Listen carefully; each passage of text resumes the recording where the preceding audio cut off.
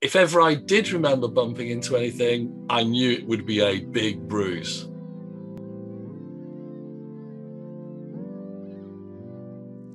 So I got my first one on the train back up to university after my freshers week, and looked a little bit like a snake bite on my finger, just sort of two small yellow and red dots. And I remember thinking, well, that's strange. I don't think I've caught it on my luggage or anything, but you don't really notice when you're changing trains. So I sort of just put it to the back of my mind, moved on.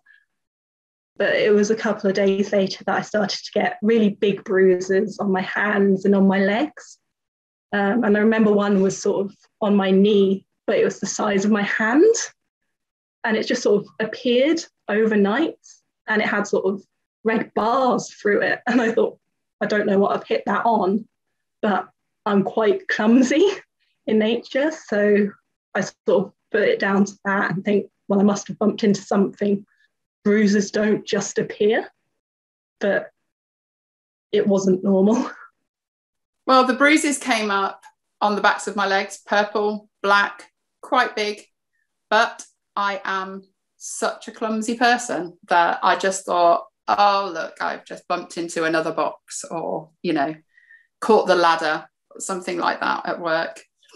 So I didn't think much of it until they weren't changing colour, and there was something in the back of my head saying there's something wrong with your blood. There's, it's not clotting properly. But still, that wasn't enough to prompt me to take action. Sometimes I would wake up and my wife would say, where'd you get that bruise? I've got no idea. I don't remember bumping into anything. If ever I did remember bumping into anything, I knew it would be a big bruise. I mean, I've had them, that big. It's just ridiculous. I'd never had issues like that before.